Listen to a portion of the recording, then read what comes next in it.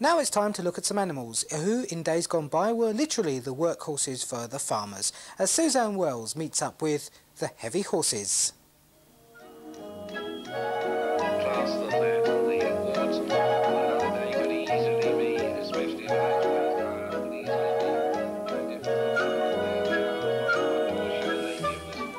Join Sandra Grandenson and Suzanne Wells at the Essex Showground with the heavy horses.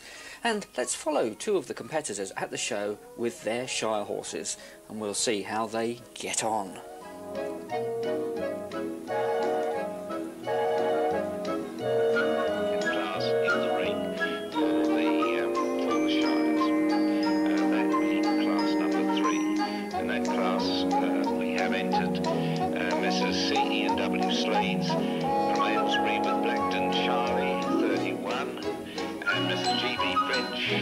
Who are here in great media. When 5 or 6 people talk at once, don't you feel like giving them the Harvey Smith? Because I do. Oh, I know you can always turn off, but it's miserable if you are in here. The cricket's gone. Everything else comes in your way. Well, now, over to you, Rex. I'm sure you have something more sensible to say than I had. And now the Suffolks, of course. They have already been found. Themselves in the sense that they're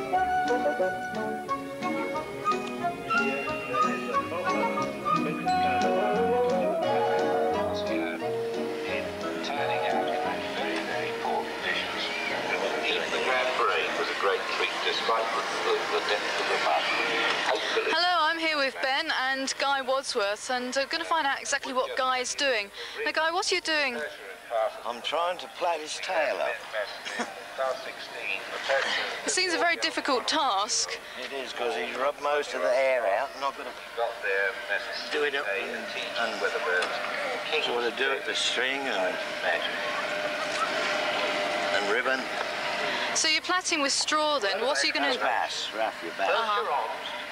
Vary in colour. So how long has it taken you to do it so far? A quarter of an hour, I suppose, because it shouldn't take that long anyway. So I'm not getting on very well, am I? Dark grey on the bottle.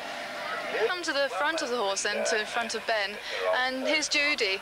Now, how long have you actually known Ben? About 6 months. And what is your involvement with Shire horses? We help look after him occasionally, and we come out with him to show. So you're actually helping... Yes, I noticed this. Doing some of the work. And how long have you been breeding horses? Father's been breeding them, Shire horses, 5 or 6 years now. That's all. So what is the stereotype of Shire horse then? You know, what's so special about the breed? Well, they were dying out, and there weren't many left in the country up until about 10 years ago, and people have just started breeding them again. But a lot of the better type Shires have been sold abroad, and you know, they're having a job to keep the best quality Shire in the country. So what do you think is the attraction then? What do you love about the Shire horse? The gentle giant, that's what they're called. That sums it up. Right, well here we are with 2 beautiful Shire horses, and I'm going to have a chat with their owner, who's Arthur. Hello, Arthur. Good afternoon. Hi. What's the name of this beautiful Shire? This one is Major. Right, and how old is he? He's a 6-year-old. Right, how long have you owned him for? We've had him since he was 3. 3. Right, and what's the name of the his companion there? The other one is Brigadier. Brigadier. Right, is it very costly managing a horse like this? But luckily I share these with a farmer, and by keeping them on the farm helps to keep the costs down. Right. But you're talking somewhere about £10 to £15 a week. A week? It could be more if you were paying for the stables. Right, and what does that involve, the cost of that? Mainly for the feed. Right. That's not including shoeing. If you want to have a heavy horse shoed, it's costing you somewhere about £35 to £40. Right, so do you find it very expensive to actually keep horses like these? It's an expensive hobby to main upkeep with your harness and your wagons. Right. But so are smoking and drink and women. So. And you prefer to spend it on horses? Yeah, I think right. yeah. How far have you travelled today? We've only come up from just the other side of Southend. Right. We're local today. Oh, I see. And do you attend many shows at all? No, not as many as the big boys. We call ourselves the small boys. We're the amateurs. Right. But we do somewhere about 10 a year. 10 a year. How far have you travelled? We go up to Peterborough, which is the main heavy horse show, and then we come down right through, and then we start, especially next month, we start ploughing. Right. So And I'm on a plough. I do. Yeah. Right. And have you won any shows at all, or come near close at all? Well, we've got a fourth today, beg your pardon, so we're quite pleased well with the done. class. It was a very heavy class. Was this Major that one came first? Major came first, yeah. Oh, right. And is that his first? No, we have had other ones, Yes. mainly in the ploughing. We do more better in the ploughing than when we're up against the professional boys that do it every day. Right. And are they normally good boys? Yes? Oh yes, yeah. Yes? They've got two different temperaments. One is like a baby, and the other one's you just got to watch him, and it's full of life. And how much time do you actually spend grooming and looking after? Well, we don't preparing for spend. the show? Unfortunately, we don't spend enough time. But when we take to get ready for a show, we're talking about it was all day Friday, more or less getting the wagons prepared. All day yesterday, cleaning harness and washing the horses down, and then up again 4 o'clock this morning to get them ready, plait it up and get them ready to get them here. Right, so it's sort of like is it a full-time occupation for you? No, it's a hobby. Right, what do you do full-time? I'm a building contractor. Right, so do you have any other horses at all? These No, these are the only two. Only two, right. enough. So what? They only inspect the fronts of them. They look under all those brass. They see that they clean the backs as well. That's the trouble.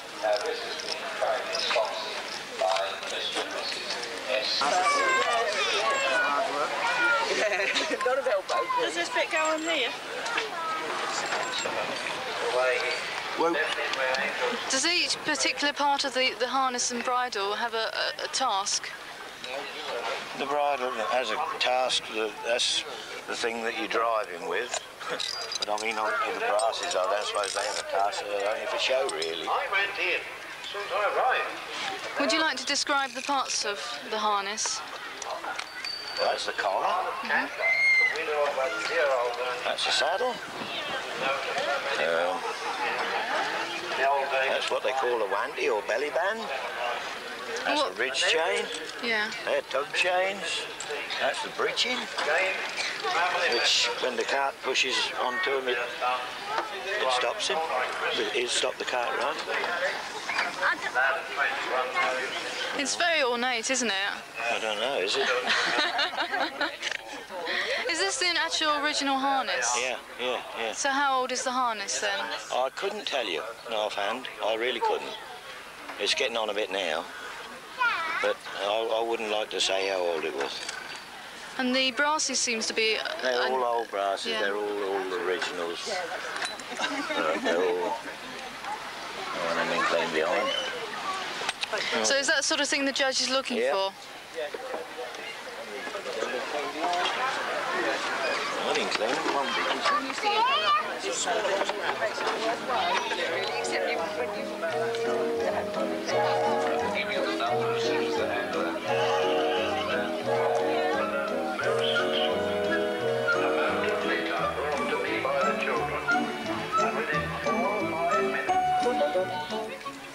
Now all the horses are ready, and so let's follow our competitors entering the ring for the judging.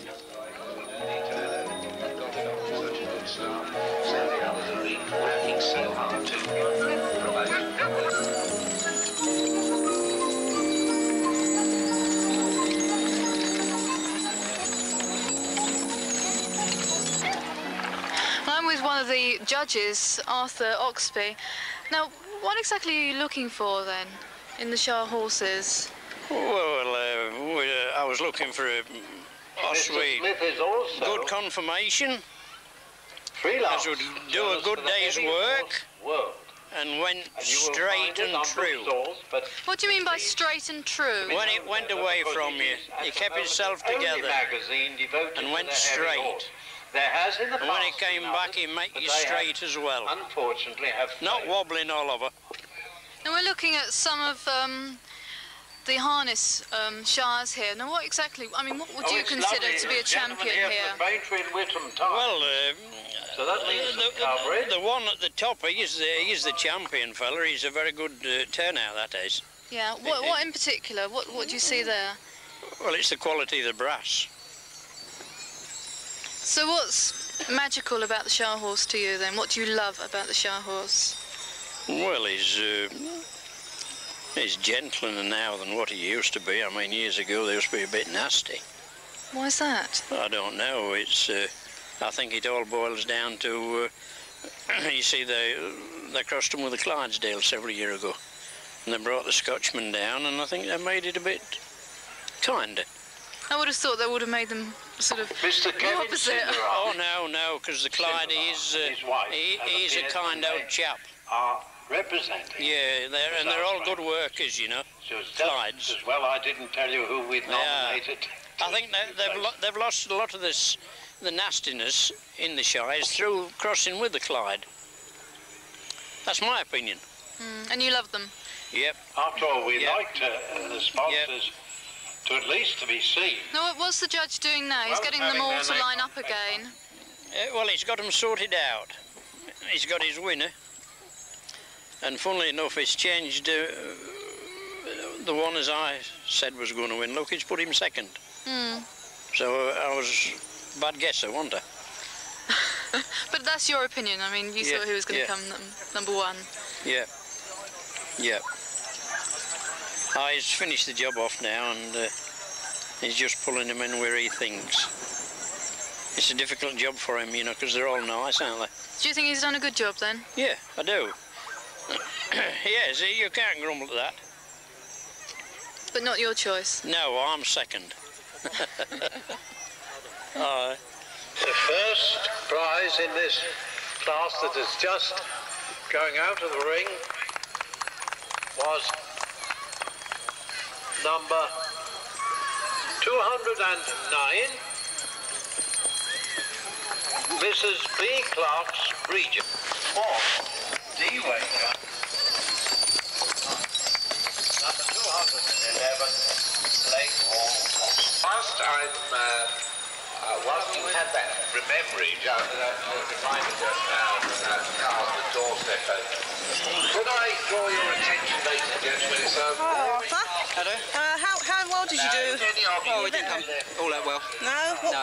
What went wrong then? Well, I think it's what you've got in this class is a lot of painting and a lot of original, which painting comes up, it's more like a polished, but the judge takes it all into consideration, and it's one of those things. Right, are you very, very disappointed? No, enjoyed it, the crowd enjoyed it, and that's the main thing. Right. Okay then, thanks very much. Thank you. Bye.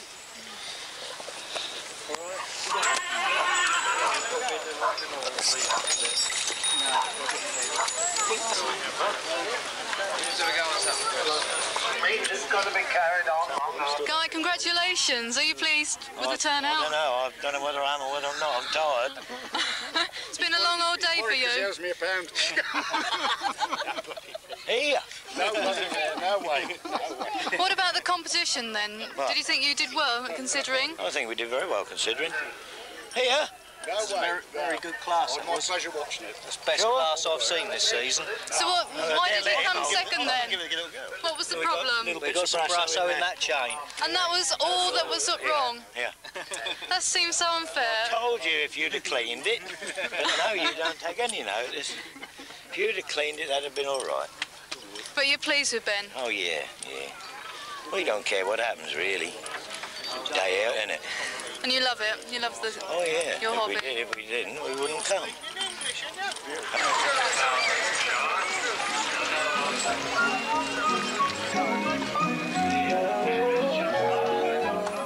Well, our thanks to the organisers and the competitors of the Heavy Horse Show for our lovely day out. From all of us at the Essex Showground, we say goodbye.